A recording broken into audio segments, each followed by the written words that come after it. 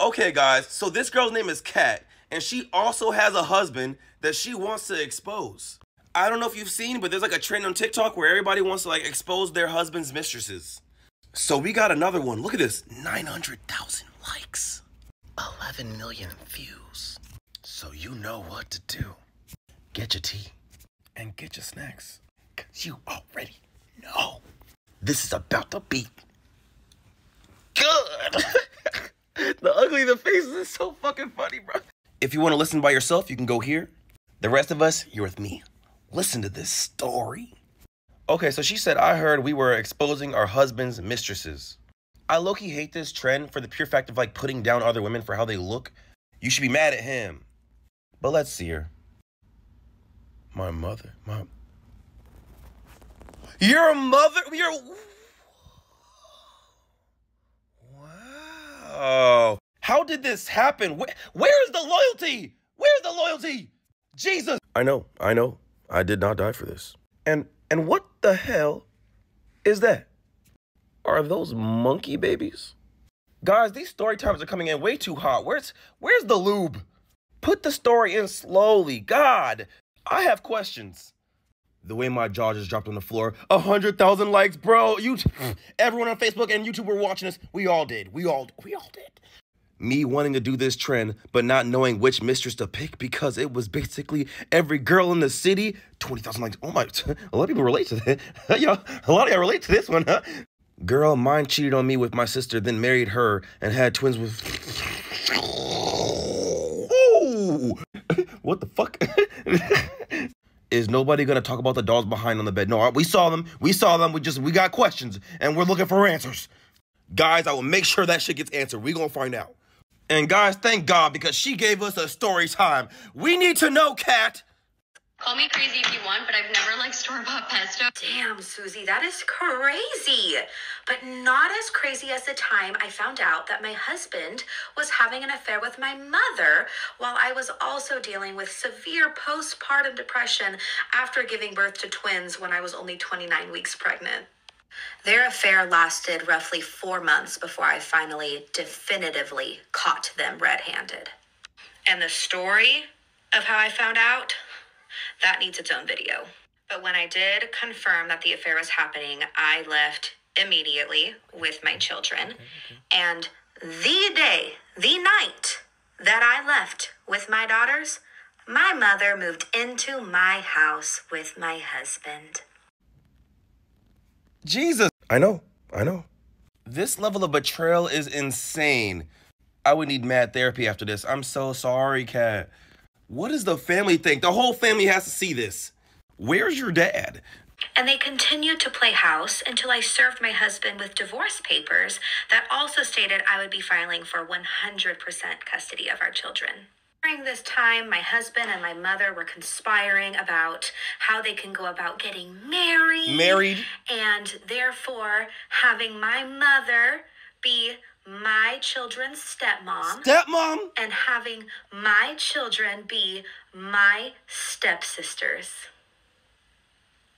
But alas, my husband got tired of her too, so he dumped her, kicked her out of the house, and she went crawling back to my dad, who welcomed her with open arms. What? So to this day, my parents act like the affair never happened, and in their words, the affair never would have happened if Catherine wasn't such a horrible daughter and horrible wife. I haven't spoken to them in almost 2 years now. Yup. But yeah, Susie, putting extra garlic in your pesto is just like... Okay, first off, your dad is a simp for even taking her back. That is insane. Your dad is also a word that I don't have. A person that watches their wife, ex-wife, fuck their daughter's husband and thought that was like okay, and then blames you. Wow, that's extreme gaslighting, and he's delusional, which is like I don't know what to say. Like either he can't get no other woman in his life, so he's just desperate to get her back, and just I don't know what to say about this. And your mom moved in with him. You can't make this shit up, bro. That's not even Netflix. Guys, I'm telling you right now, this is not real. It's not real. This story alone would send me to the psychiatrist because I would be spiraling. Bro, 16,000 likes. My mouth was already like, but when you said your dad took her back, my jaw hit the, bro, what? Beta, I'm sorry, bro, but what the fuck? This would break me, I'm sorry. Bro, wow, the audacity on them to blame you afterwards. Oh my God, I'm so sorry, Kat. Okay, so guys, Britt, my social media friend, asked about the fucking babies on the bed, bro, and she made a response video. What the hell is that on your bed? Facts.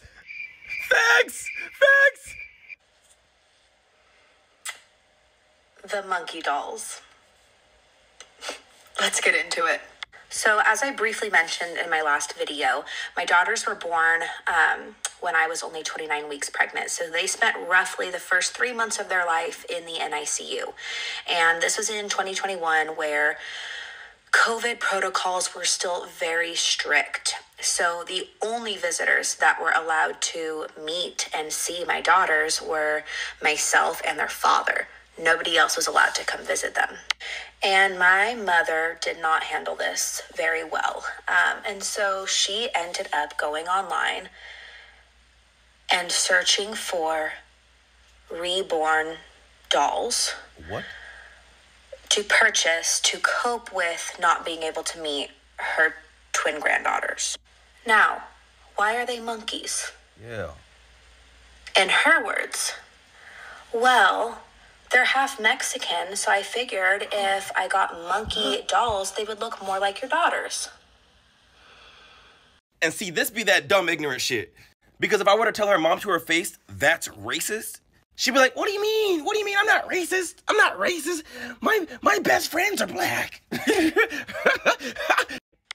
And during this very stressful time for me, not knowing if my daughters were even going to make it or not, I was also dealing with my mother texting, calling, or FaceTiming me every hour on the hour, wanting to see and hear updates regarding the babies. If I ever did not respond promptly enough, my father would then start reaching out to me saying, please respond to your mom. Please send her a picture. Please send her a video. Please answer her FaceTimes. She won't get out of bed. She's so distressed that she hasn't seen the babies in over an hour. She won't eat. Like, please answer your mom. So eventually she ended up getting these dolls. And according to my dad, she slept with them. She would carry them around the house. So she would cuddle with them while she watched TV. And she would call them my daughters' names. Like, she named them after my daughters. So that photo that I used in the first video was a photo taken of her while my daughters were still in the NICU.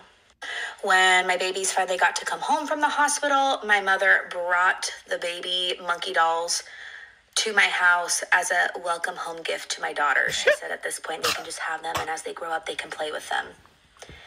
I immediately hid them in the closet because no thanks, those are creepy. Here is a better view of oh my God, Jesus! Like. Jesus! They have hands for feet. Yo!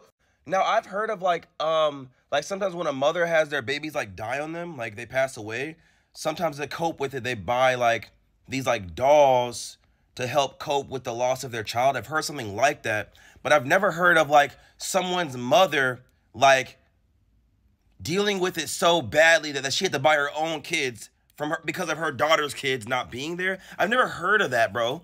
Never mind, guys, I was doing some digging, and it says here, research suggests that grandparents experience both physical and psychological effects of grief following the death of a grandchild, describing symptoms ranging from disbelief to somatic symptoms, anxiety, depression, and thoughts of unaliving.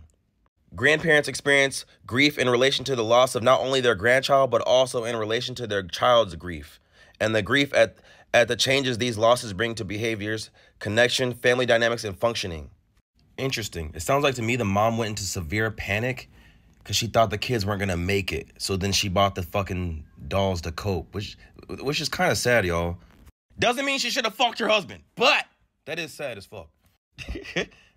My Mexican jaw dropped all the way to the floor. I'm half Mexican and half white, and if I ever found out a relative bought me monkey dolls that resemble me, oh my God, look at the face. For real. I hope in your divorce settlement that your ex has to pay your therapy for life. This is crazy. Bro, I know. For real, for real. The way I clutch my pearls and I don't even have no pearls. So guys, she dropped a story on how she found out that her mom was sleeping with her husband. So how did I find out that my husband was sleeping with my mom? If you are one of the millions of people that have commented this on my videos, this is the video that's going to answer that. This is a really long story, so hopefully I can get all of this in one video. But she doesn't, so I'm going to help out in parts to speed this up. Okay, so first I should probably talk about some of the red flags that I saw before I actually definitively found out that the affair was happening. Okay. So one thing that kind of shifted and changed in their behavior was that when they would greet each other hello or say goodbye, instead of it being like a side, like pat, pat, pat, like hello, goodbye, she would like wrap her arms around his neck and he would like swing her around in a circle to like say hello. He also started giving my mom foot rubs. What the fuck? In front of me. On Valentine's Day, 2 days before I found out about the affair, he brought home flowers for me and for my mom. The hugging I would kind of look over, but the foot rubs is crazy. Were you getting foot rubs? I don't know. Hey, anyone watching this, if your husband was giving your mom foot rubs, would you think that was weird? Her last red flag was that people in her life kept bringing up the story that she heard her mom and her husband say. And basically they were going around saying that if her dad died and then if she died, they would definitely get together. Which is crazy. Why y'all even talking like that? Some people asked, why'd you even stay this long if you knew this information? I would have been out. She said, I don't know. I was in denial. I just didn't know how to process the information. So my grandmother came to me and she had expressed that she had witnessed some odd behavior between my mother and my husband. She asked her grandmother if she should confront them. Grandma told her to wait because eventually the truth will come out. And it didn't take long because the next day her husband fucked up. He's an Uber driver. So she always knew what time to make dinner because he told her what time he's coming home. But one day he was out way later, so she FaceTimed him. Specifically, I FaceTimed him. So he answered and I asked him what time he thought he would be home and if I needed to have dinner ready for him or if I could just go to bed. He had expressed that he had lost track of time and didn't realize how late it had gotten and that he would be heading home soon. He said, don't worry about dinner. I'll just hit a drive-thru on the way home. Now, as he's talking, I'm paying attention to the background. He's in his car, but he's parked. And I notice out his driver's side window, the buildings behind him. And I realize that I recognize them. But I recognize them as being in the city we live in. Not the city that he says he was in.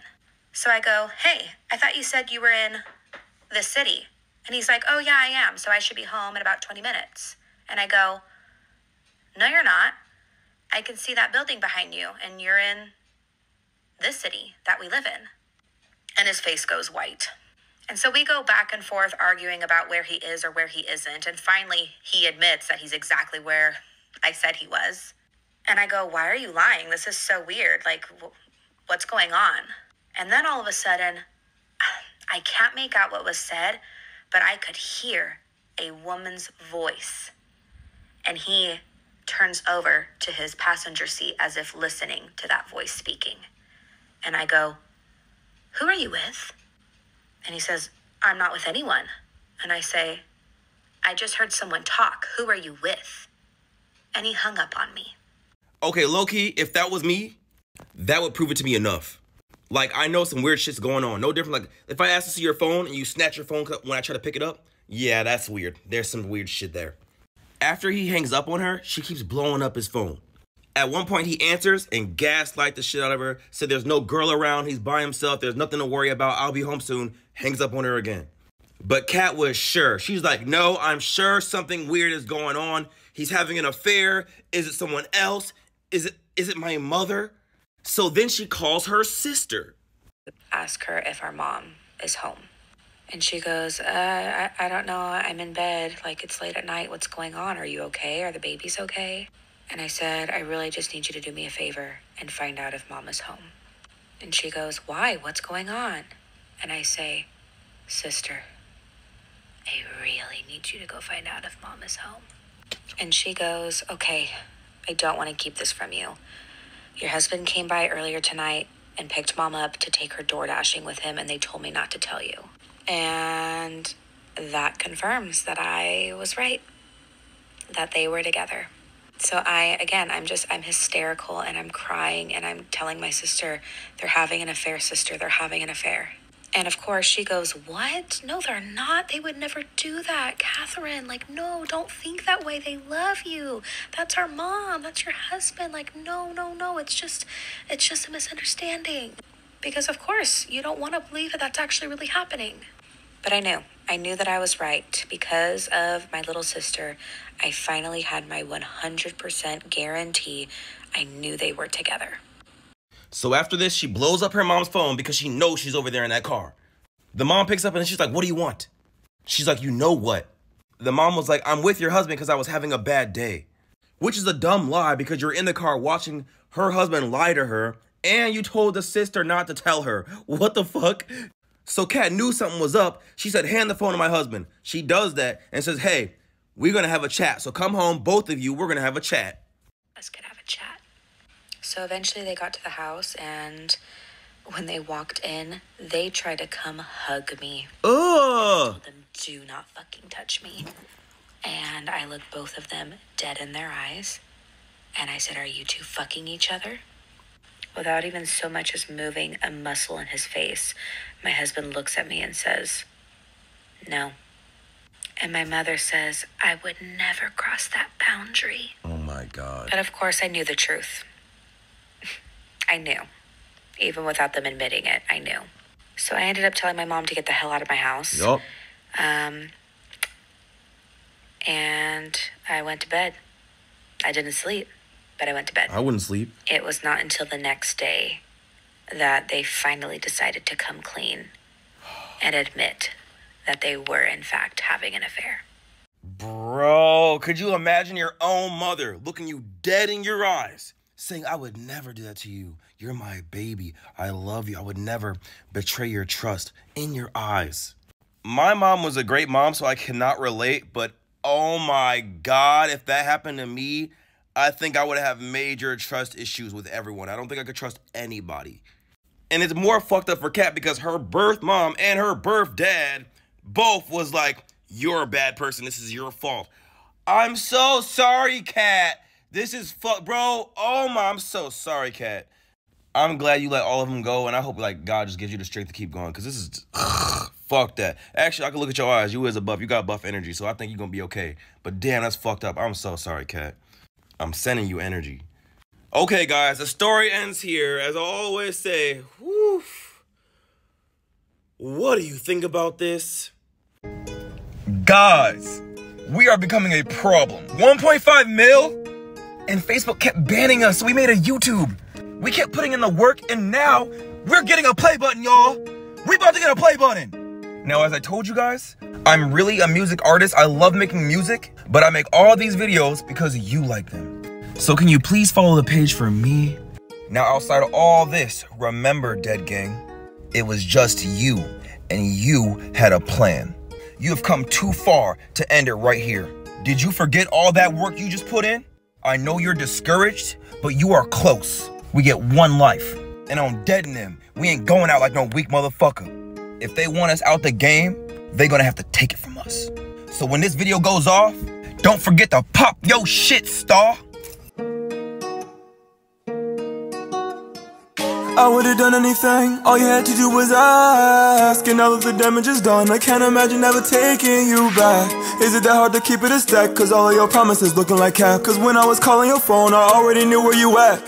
I tried to give you a chance while you doing me dirty. I thought you'd be the last one to hurt me, till you put a knife in my back. You cannot say I didn't love you to death. Baby, I knew you was bad for my health, but I thought I was covered by reinsurance. That you would give me, it kills me to know that I would give a kidney if you got sick. Just to find out what you really had wanted. On all this time you were hitting a lick. Don't try to tell me I'm misunderstanding. You know I do not like to be gaslit. This ain't the first time you ever did fraud. It's just the first time that you got caught. Man,